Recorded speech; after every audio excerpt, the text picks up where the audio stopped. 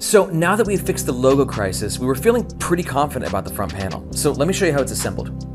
So the first step is actually going to be measuring, cutting, and marking all the fabrics. Next up, we grab the mold for the lids and actually sew on the magnets to the back.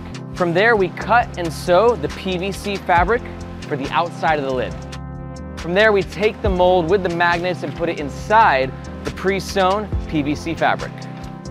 From there, we start working on the inside of the hatch, sewing all the lining and the power mesh together. And you can see right here, the inside pocket configuration is almost done. Next, we put together the actual front of this compartment, including the YKK PU-coated zipper. Next up, we handle the side and the bottom. We add a little bit of foam to help give these panels a bit of structure. Then we take that complete front panel and the lid, and they're sewn together. Here you go. Got one. And then after this top panel is sewn in, this young lady goes ahead and sews in the side panels, and we have a finished front compartment.